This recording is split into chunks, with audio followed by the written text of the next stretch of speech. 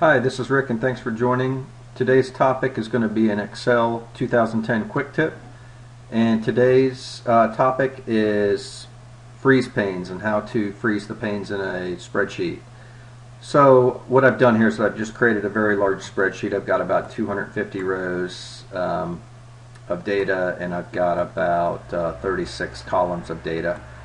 And what I want to do is share with you how to freeze the freeze panes for columns, rows, and to how to freeze panes for columns and rows together. So the first thing, if we want to freeze the row, let's assume we want to freeze column A. What we do is we click on the very next row, which is column B, and we go to View and we go to Freeze Panes, and we will go ahead and just click Freeze Panes. And now you'll notice if I scroll over, column A stays the same, and I scroll across and I'm able to review the different columns without losing this freeze on this column A. So what I'm going to do, I'm going to go ahead and I'm just going to undo that, and now I'm going to go back up to the top here, and I am going to this time I would like to freeze row 1. So what I'm going to do is I'm going to freeze, I'm going to highlight row 2, click it, and then I'm going to go to Freeze Panes.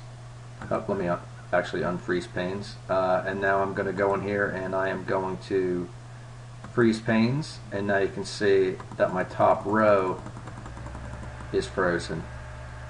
So now let me go here again.